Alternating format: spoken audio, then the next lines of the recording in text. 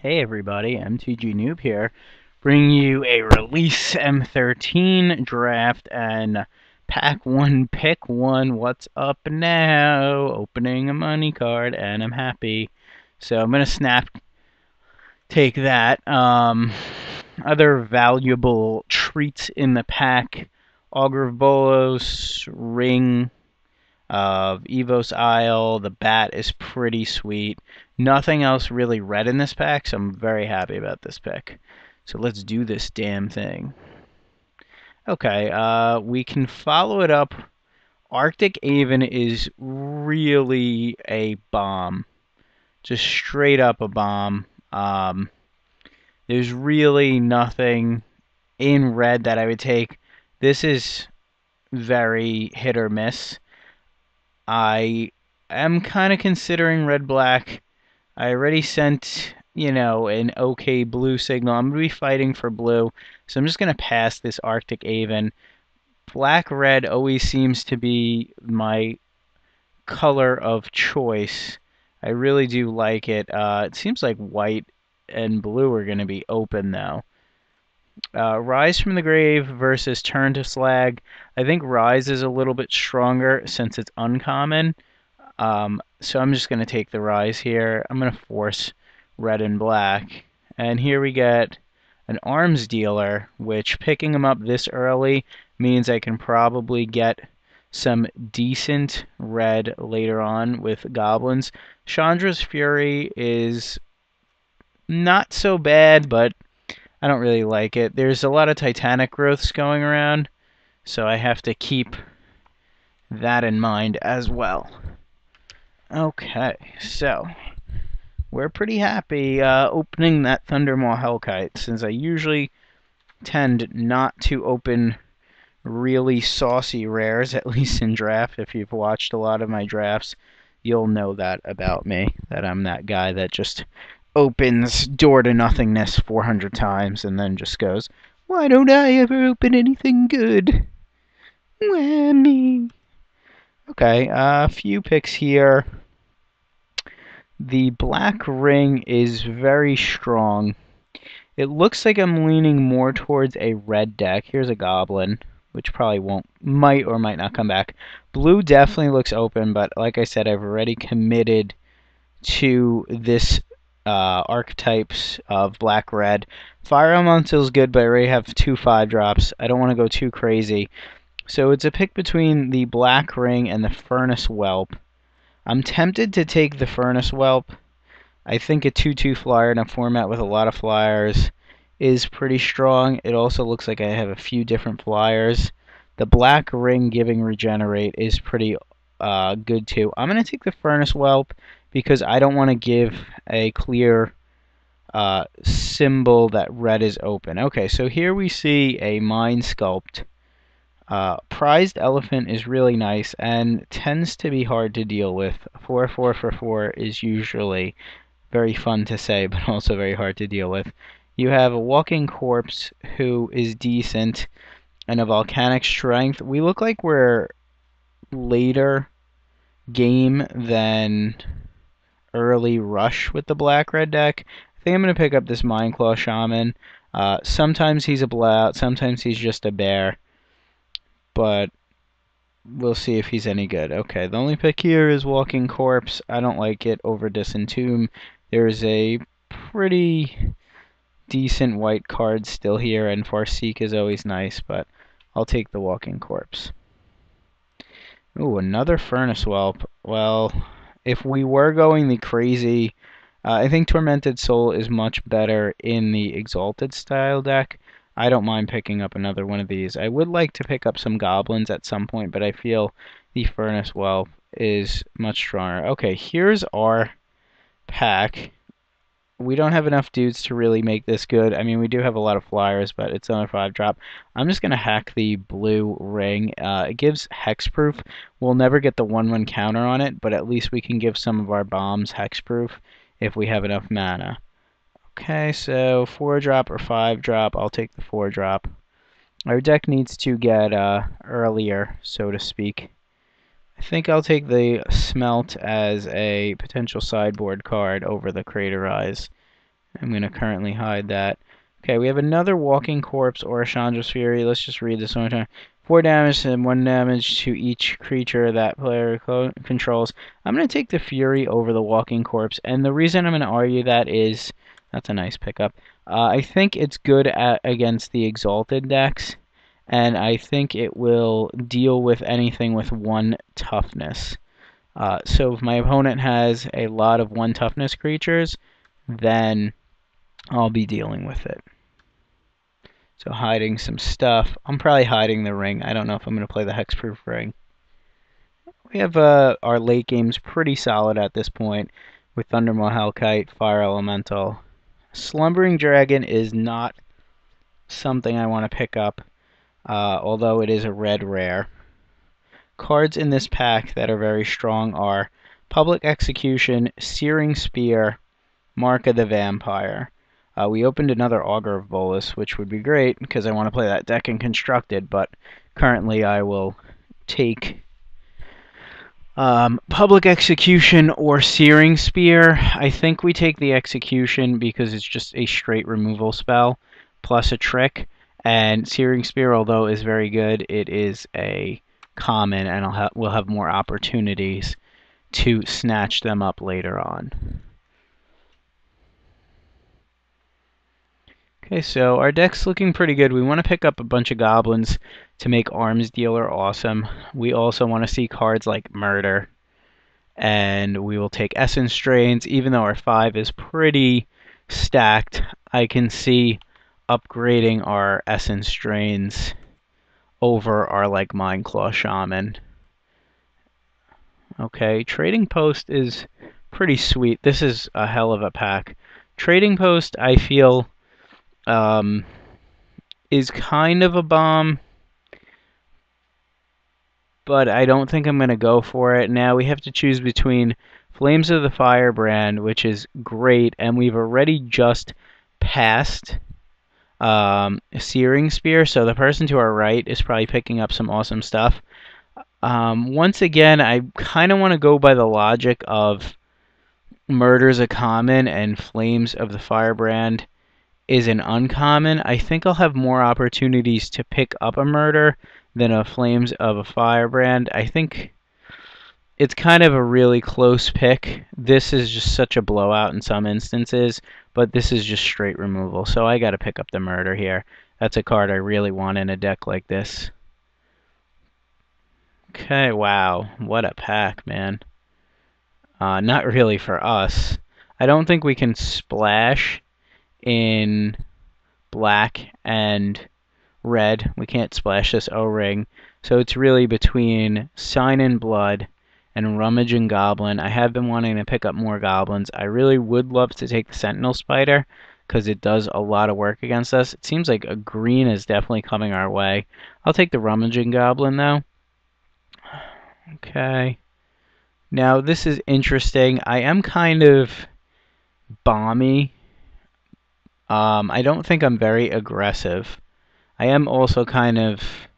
We do have a bomb, so this might be worth it. Pay 6 mana for a Thundermaw Hellkite. But I think I'm a little bit more defensive, so I'm going to take the Giant Scorpion over the Search and the Reckless Brute. If we were sitting here with more or less a deck that wants to play an early game, I would have probably taken the Brute. If we were in like blue-black, I would have probably taken the Card Search. You can let me know what you would have done there. So far I'm pretty happy with the deck. There have been a lot of close picks. Okay, there's the red ring in this pack, and nothing really else for us. I think I'll upgrade to the red ring. Giving some of these dudes haste and growing them is really strong. Mind Rot does fit well in our deck, but once again, it's a common, so I think we'll have a lot of access to picking up Mind Rots and things of that nature. There's definitely some picks in here you can argue with me, so in the comments, by all means, tear me a new one, because I want to learn and I want to make sure I'm drafting well, and I find that it's really, really hard to always pick the right cards unless you're like a pro. Okay, I could take another Mindclaw Shaman, and this Mindclaw Shaman is actually going to be pretty strong against us since we have a lot of good, kill spells right now. We have two good ones. We also have a Rise from the Grave. But I think the Dragon Hatchling kind of fits with our dragon type theme. Switcheroo is an interesting card. Right now, I think I might pick this up over the Volcanic Strength. I know I'm going to get beat by a Volcanic Strength. This is the second one I've seen. But we'll just have to kill those creatures. And I do have a lot of big dudes. Switcheroo is good. I can't believe I got a Searing Spear this late. Okay, that's fine. I won't even talk about that. So, okay, I can't believe it. The Searing Spear came back. Okay, why? Why not? Switcheroo is very interesting and decent. Okay, it seems like this type of deck is cold on the ground to Kraken Hatchling, but I think I want the Jihadum Tome to draw cards. Yeah, I just tried to mumble that. Here's a Mind Rot for us. We are a little control-ish. I can hack the Titanic Growth, but I'm going to pass on it. Wild Guess is interesting. I don't think we want it. I'll just hack a pretty hard to deal with creature for us. Sure, I don't want to get blown out by Trumpet Blast. But yeah, Switcheroo is a card that sometimes is amazing and sometimes is awful. And usually when you have cards like that, it's not the greatest. Okay, Disentomb if I really need to protect any of my creatures. And we even get the Mountain coming with us. Okay, so hiding the Trumpet Blast. Right now, let's open up an awesome card like a Liliana or a Chandra even, or something fantastic like a Fervor. No, that's not what I'm taking. Okay, if there was a murder in this pack, I might take it, but I think I'm very fine with taking a Public Execution. You can argue that my curve is a little bit late, so maybe I want to Sign in Blood, but I don't think I want to Sign in Blood over that. I can also crack this Krankos Command to give more goblins to my arms dealer, or even this Battle Jester, but I think this Public Execution, having two of those, is a fine pickup. I always usually love red-black as an archetype in draft. I always try to draft it. Ever since Zendikar, man, let's get a Nighthawk. If we get a Nighthawk, I'm going to be a happy camper. Ever since Zendikar came out, and I kind of figured out that black-red was very strong on my own, I've always been happy to play the colors, and I don't think they'll disappoint in a deck like this. Okay. You know what? I don't think I want anything in this pack. I can take an Evolving Wilds. Mog Flunkies is probably the pick here, but I have a feeling this Mythic Rare is going to eventually be worth money. You've already seen it in the show and tell kind of decks in Legacy. So outside of taking an okay card for my deck, I think I'm just going to hack this rare here. Just to, even if it's a few ticks, it's a mythic. I kind of like it. I may pay for that later on if I don't have enough goblins for my arms dealer. But yeah, don't kill me for that pick. Okay, here's a... Yeah, I think we want the Cower in Fear. I think we're playing the style of deck where we're just trying to control it and win with a dragon. So I'll take the Cower of Fear. It's actually very good against some decks. It sucks against other decks. There's an outside shot, the Arsonist, the Sign in Blood, or the Ravenous Rats comes back. We see another Fairy Invader, so we got to keep in mind that the Fairy Invaders are flying. Okay, here's a foiled Door to Nothingness. And Sleep, Jace's Phantasm, Fairy Invaders again, Ravenous Rats. Foiled Door, I don't think that's even a foiled door. Don't worry, I'm not going to hack the Door to Nothingness. I think we have 12 creatures.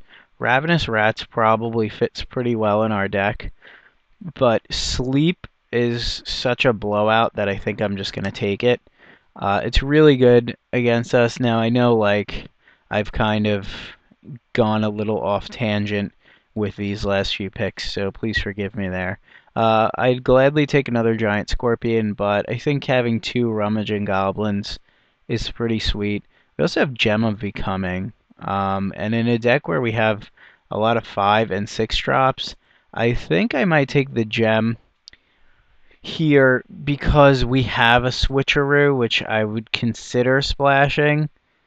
But I think I'll pass on that. So it's Scorpion or Rummaging Goblin. We have currently 2 goblins. I think I'll take the Rummaging Goblin to try to force a few more goblins into the mix. Like if I can upgrade the Walking Corpse to like another Mog Flunkies or something like that, I will do that. Yeah, it's release. You wanna have a little fun, but if you're gonna get past a potentially good mythic rare, you might want to take it. Get some ticks. I'll advocate my own bad pick there. Alright, so right now we're at 13 creatures. That's with Walking Corpse. I will gladly upgrade here to a Goblin Arsonist over this Disentomb. Here's a pretty good turn to slag. I do like me some removal. The problem with decks like this is they tend to get blown out. Here's another Gem of Becoming and another Walking Corpse. I think I'll take the turn to slag. I think that pick might be a little bit loose, but hopefully we are able to get in there. Okay, this guy wins games on his own. I think I'm safe at the 3-drop here because I have some stuff that'll, I have double Searing Spear, so I'll just pick up the Entrancer so we don't get milled out by it. I know that's kind of like a hate pick, but that's a real strategy. Okay, so Krenko's Command comes back, as does the Battle Jester. I think I'll take the Krenko's Command here. Giving us 2 goblins is very good.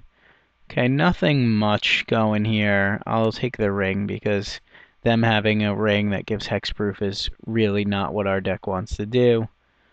Take this just so we don't lose to that. Do you think I need to destroy any lands? Maybe a Cathedral of War, so I'll just take that. And we've got a Gem of Becoming. So we'll see. Another Smelt is good. Pretty happy with this. I think our colors were pretty well determined when we opened our first pick, Thundermaw Hellkite. Okay, so let's get to the build. We were trying to force black, I think, a little bit. We could have really benefited from a Nighthawk, but we didn't see any. So that's the only thing that's a little bit worrisome, that somebody else might have it. Okay, so let's bring in our Goblin sub-theme. So that's where we want to be first. And then we will bring in our Thundermaw Hellkite. Okay, and we have our red removal, which I feel is pretty solid. There's some cards I might, downgrade here.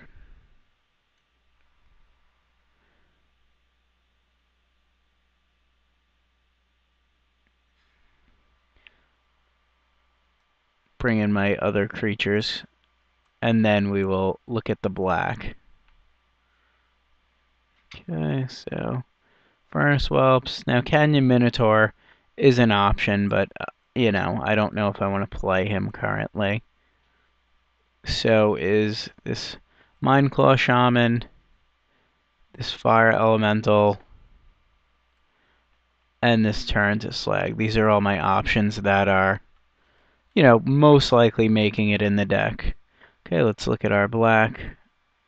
Scorpion is good. Blood Hunter Bat. And these removal spells. Murder. Double Public Execution.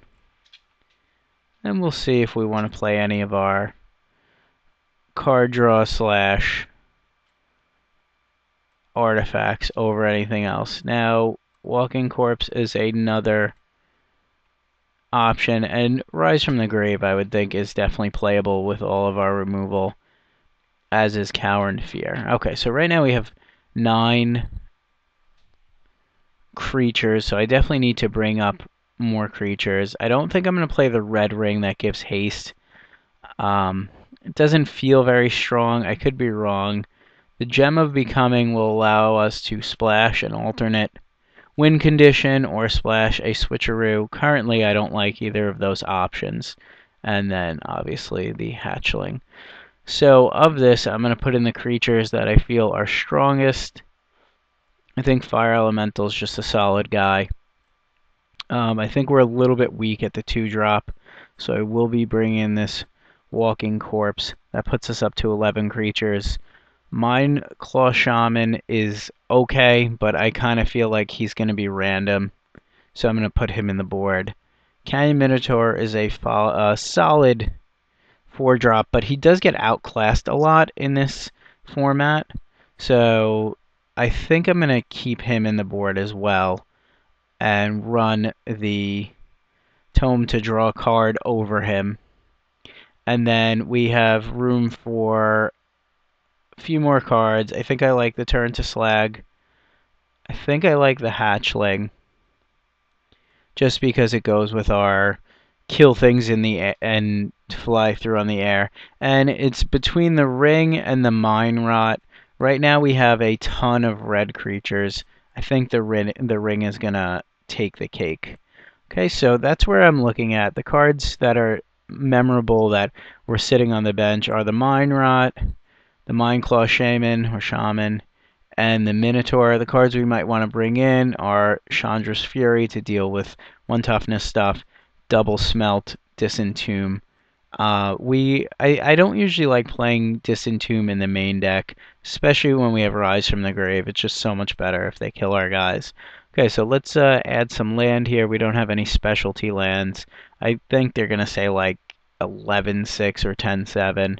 10-7 it is. The only double black spells we have are Murder and Cower and Fear, and I think we're more or less going to hit double black later on. We do have a lot of pump effects in red, so I might want to, not rummaging, Arms Dealer has Sacrilege.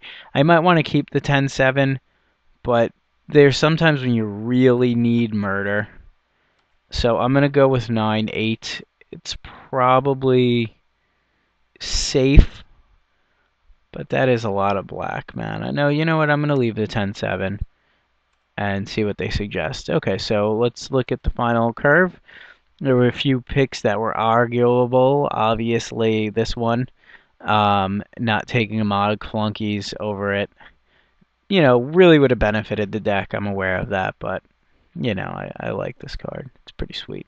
And putting in this, or this, or this over the current cards we have, and maybe splashing with the Gem of Becoming, splashing like a Switcheroo or an Entrancer would have been interesting, but I don't think necessary. Alright, so I'm going to submit this, and we're going to go to round 1. Thanks for watching, and please subscribe, and check out the website.